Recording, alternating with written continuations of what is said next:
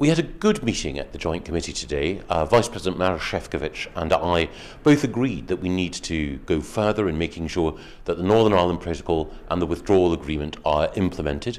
And I'm glad that we have a forward pattern of work which will ensure that we can fulfil our obligations and the EU can fulfil its.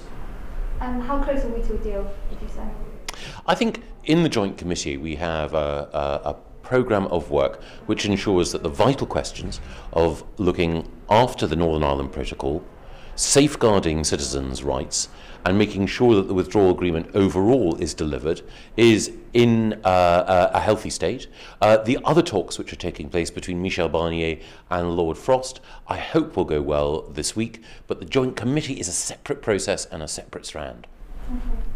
And if we're not able to reach a deal by the end of the week, is it likely that we'll be adding on further rounds of negotiations, or is October 15th still a cut-off point?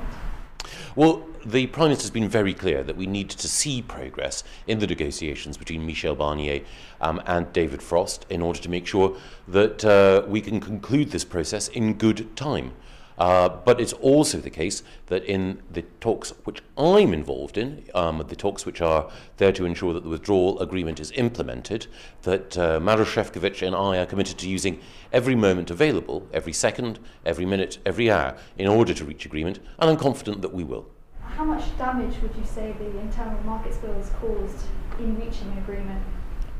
There have been those in the European Union who have been concerned about the clauses that we've put into the UK internal market bill, but I was able to stress today, as I have in the House of Commons, that these clauses are a safety net.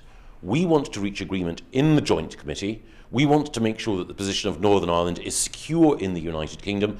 We want to make sure that the withdrawal agreement is implemented in full.